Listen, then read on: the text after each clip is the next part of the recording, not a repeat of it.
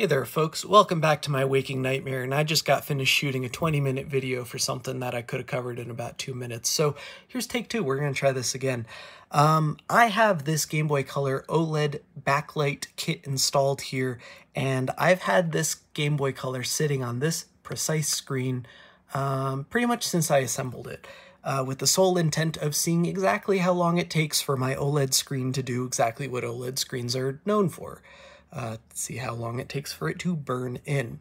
Now, I like this test in particular because it's broken out really nicely. We have red subpixels only, green subpixels only, blue subpixels only, from least intense to most intense, and then all three subpixels from least intense to most intense, and they're all divided out. So I've had it on this screen for, as of now, 500 hours. That's 500.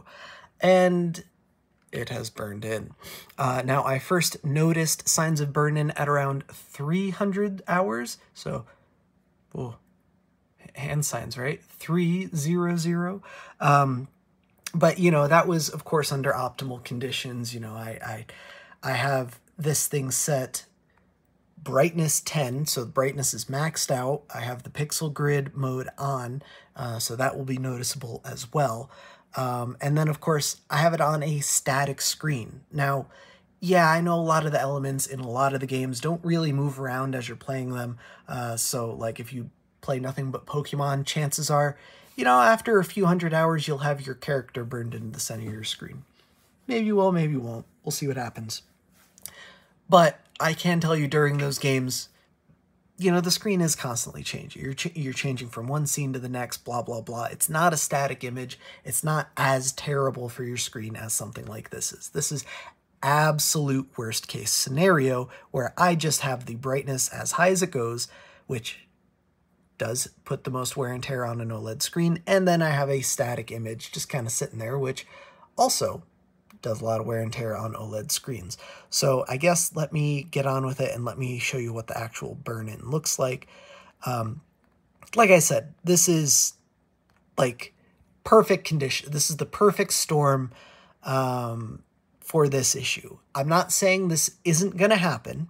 I'm just saying it's probably not going to happen to you nearly as quickly as it did for me, and it's probably not going to be nowhere near as noticeable. Let me wipe the screen off so you can see a little bit better through my fingerprints.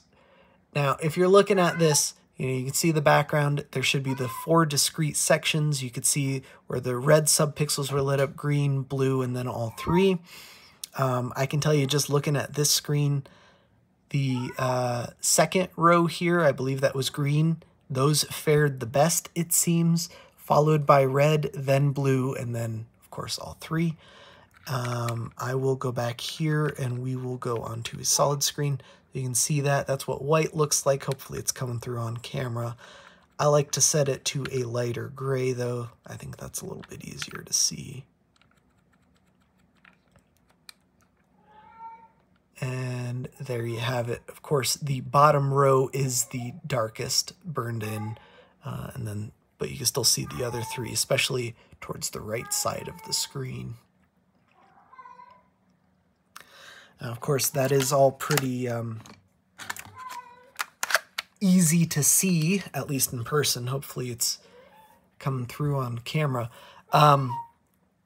This is, like I said, this is absolute worst case scenario. So here's what it looks like in game. Let's say you're really bad at Pokemon like I am. This is exactly what it would look like for you had you decided to burn in your Game Boy with 500 hours of RGB 240p test suite. Watch as I get my rear thoroughly handed to me by Misty with my underleveled and poorly typecast Pokemon.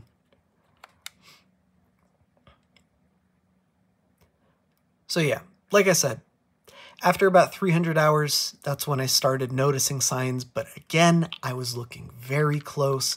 I was trying to cause burn-in and trying to measure burn-in.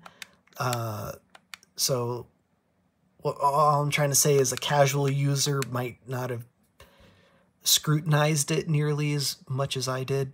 I didn't check it at a set time. You know, sometimes I checked it once a day, sometimes I checked it once a week. I checked it on milestones. And I did take pictures every time I checked it, so I have pictures ranging from like 24 to 70 hours apart. I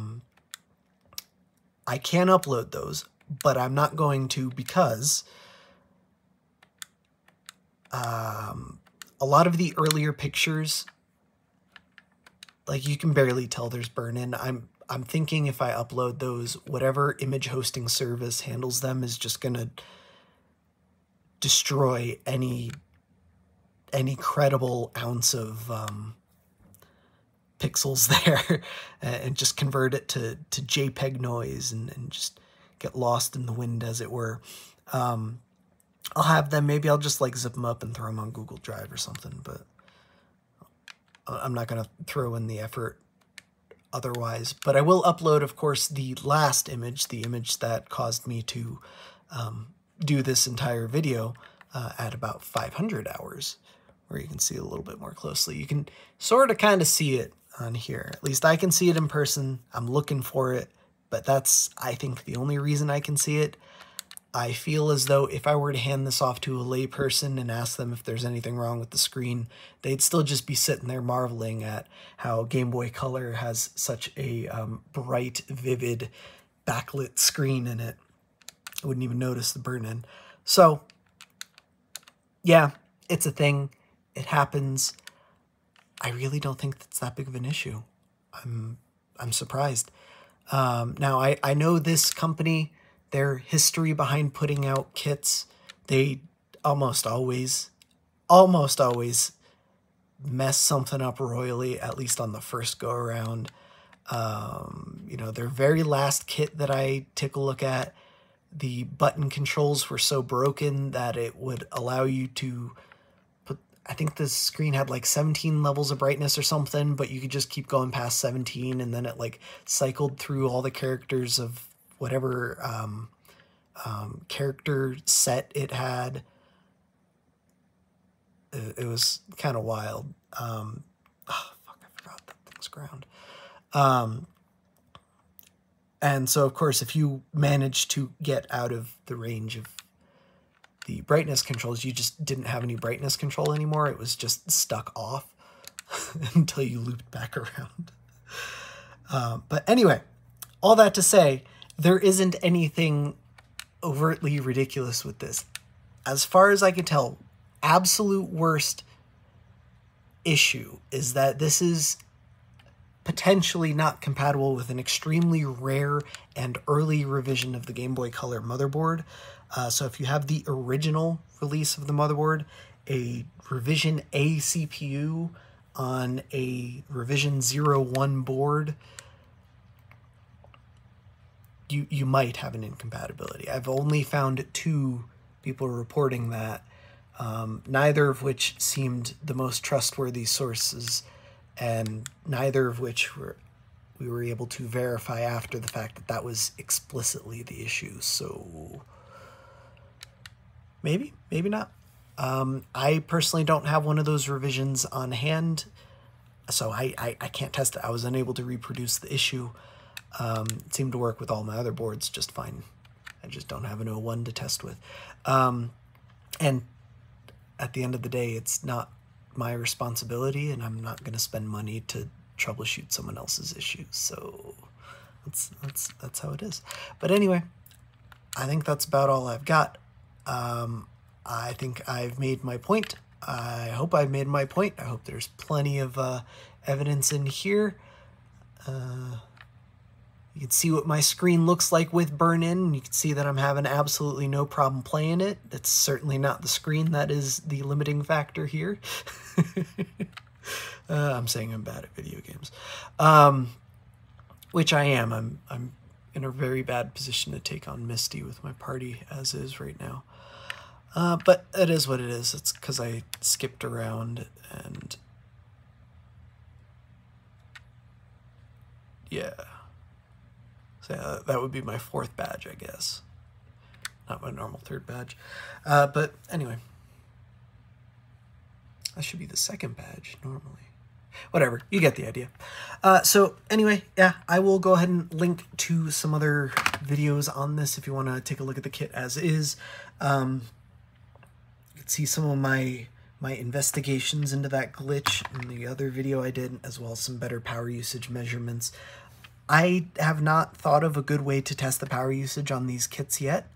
I'm thinking I'm just going to keep using the exact same method I have been, and, you know, just with the added caveat of your mileage may vary. You could get wildly lower or wildly higher depending on the specific game you're playing and whatever settings you're using, you know, like if you have the emblem illuminated or not, you know, stuff like that. But I think that's just how it's going to have to be. And huge shout out to Retro Game Repair Shop, who provided me this kit in the first place. Admittedly, had I bought this kit out of my own pocket and threw it in a Game Boy, I wouldn't have been so eager to run burn-in testing on the screen as I was. Not that anyone should intentionally destroy their stuff, but by me trying to find the limit, I have hopefully helped out everyone else who now understands that there's a limit they should try and avoid if they don't want burn-in. Stuff like that. I mean, that should have been obvious from the get-go, but now we have a number to go with it, I guess.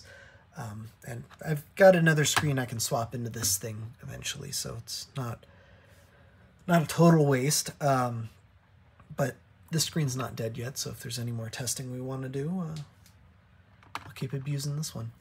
And in the meantime, I think that's about all I've got. So thanks for watching. I know this video ended up almost as long as the old one, but it's still quite a bit shorter, and I think I front-loaded all of the important bits anyway. So if you're still here, thanks for watching. If you're not still here, I still hope you got what you wanted, what you needed out of this video, and I'll catch you all next time. Thanks for sticking with me, guys, to another year.